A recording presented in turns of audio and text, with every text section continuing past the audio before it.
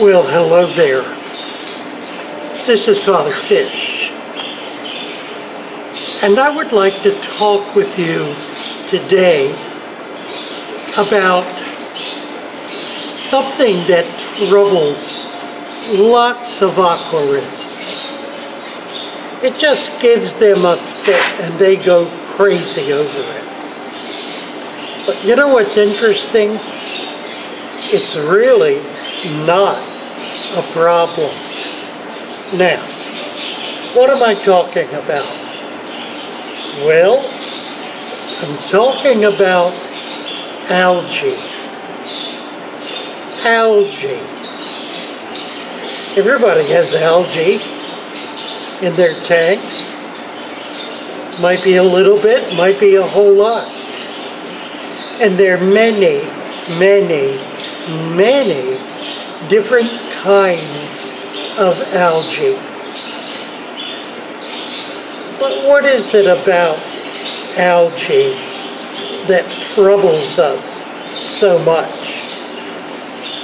Well, some people say it's unsightly, it's ugly, it's messy, it's just a slime, or it's hairy, or it messes everything up, or it covers up all my plants and kills them. Oh, there are lots of reasons to despise algae.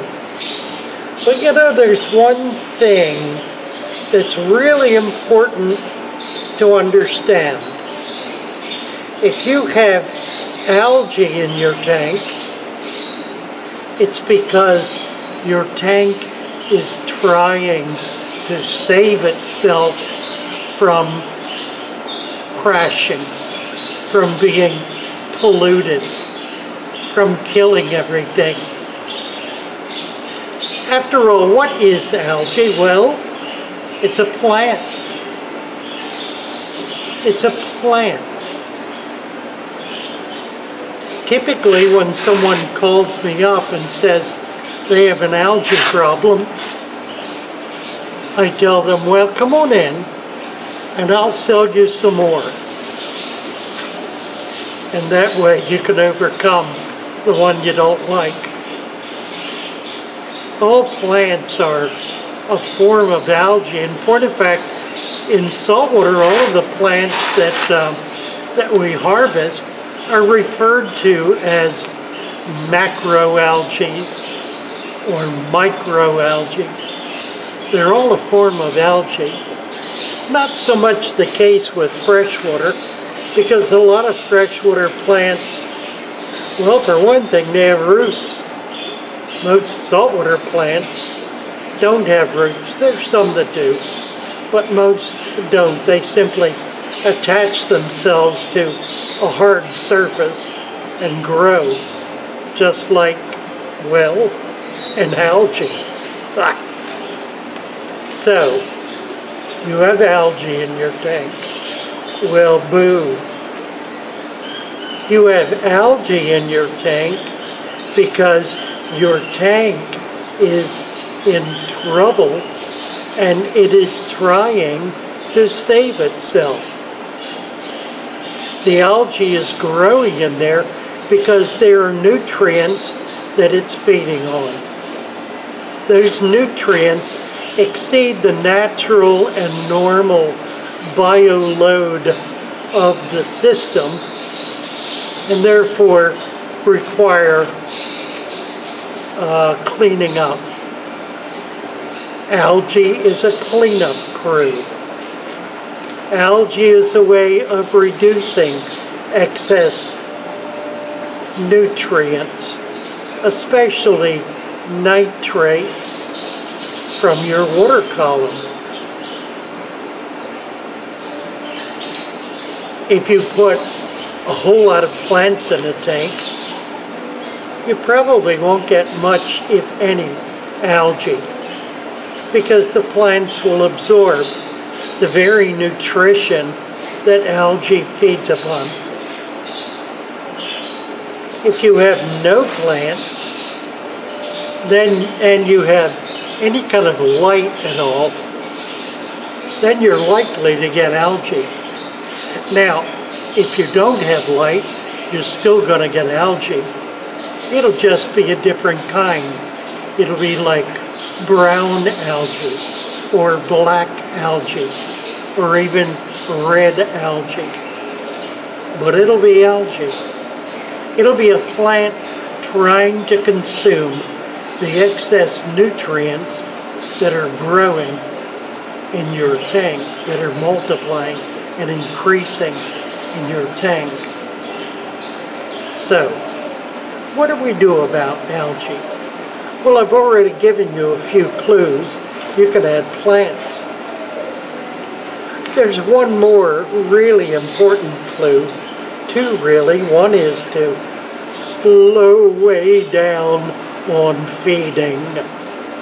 Don't feed nearly as much as you currently are feeding, because it's creating excessive nutrients. The other is to add a couple of inches of sand to your tank. Make it a deeper sand bed. With the deeper sand bed, the excess nutrients will trickle down through the sand to the bottom of the sand, where they will remain. If you've got 3 to 4 inches of substrate, then you're going to have an anaerobic layer at the bottom of that substrate that will break down all that excess waste and keep it there until the roots of plants are able to reach down to it and absorb it and bring it up and create leaves and stems and flowers where once there was dirt. A deep sand bed. Feed less. Add plants. Don't try to scrub it away so much as try to threaten its very existence by getting rid of the problem that's causing it. Now you can do that with continuous water changes. That works. It's laborious, and you run the risk of shocking your fish with a water change that maybe doesn't go very well. A deep sand bed works absolute miracles in a fish tank. Try it, my fishy friends, and you will love it. Doesn't matter what kind of sand, just not gravel. Gravel's too heavy and water flows through it too easily. You need sand, something that water flows through slowly, so that when the dirt gets down in there, it stays down in there. And oxygen cannot permeate to that deeper level, which makes it possible for the waste to break down and be taken up by your plants. So by all means, add plants, lots of plants. Keep the algae away by keeping more and more plants in your tank. There is a rule. The rule is about plants. The more plants you have, the more fish you can have. If your plant is so dense and thick, if your tank is so dense and thick with plants that you can't see through it, you can put many, many, many more fish in that tank, and they will thrive. Deep sand bed. Lots of plants. One more thing. There are some kinds of algae that I really like. There's an algae that grows like a mat on the bottom of the tank, right on top of the sand bed. I really like that algae. It doesn't come up much. I've only seen it in a few tanks, but boy is it neat. It looks like a lawn covering the entire tank. So if you're lucky enough to have a kind of algae you really like, then keep it by all means. If you're not, you can pull it out, but unless you do something else to get rid of the cause of the algae, it'll just grow right back again. Deep sand bed, feed less, lots of plants. Happy fishing, my friends. Oh, there's one more thing I want to show you. A friend of mine collected some rocks this week. I'm going to give you a preview. These are magnificent. Hold on a minute. We'll go take a look. Look at these. Isn't that absolutely amazing? And I must have 500 pounds of this rock. Some of it is paper thin.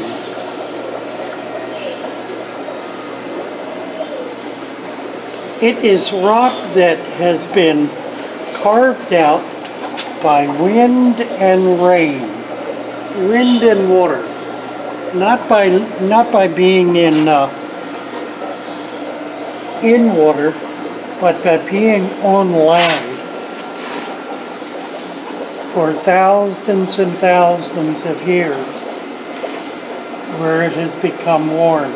It is, of course, fossilized coral that's been pushed up onto the land, and the weather has beaten on it century after century, causing this amazing kind of structure. Isn't that gorgeous? I'll be selling this. Will be available as soon as I can get some up on GetGills. Thought you'd like to see that. Very good. Well, thank you so much. Good to have you with us. Nice to have you tuning in. It's good to be back. I've been very, very sick for a long time. Most recently for a couple of months, but I'm much better now, feeling stronger every day, hoping to avoid this plague that is upon us, so that I can continue to bring you these very, I hope, enjoyable and informative and helpful videos. Thank you. Good to see you. God bless.